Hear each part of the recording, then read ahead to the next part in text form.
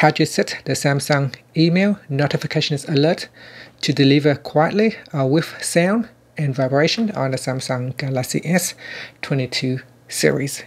First, let's go back to the home screen by tapping on the home button at the bottom of the screen. Then swipe up to go into the app screen, and then tap on the Samsung email app. Next, tap on the menu key on the left hand side.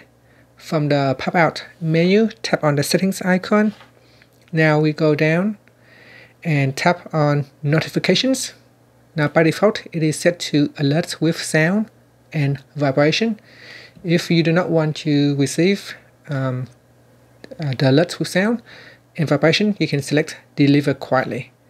So select one of the two options available in here, and then tap on the back key to go back to your email list, or tap on the home button to go back to the home screen. Thank you for watching this video. Please subscribe to my channel for more videos.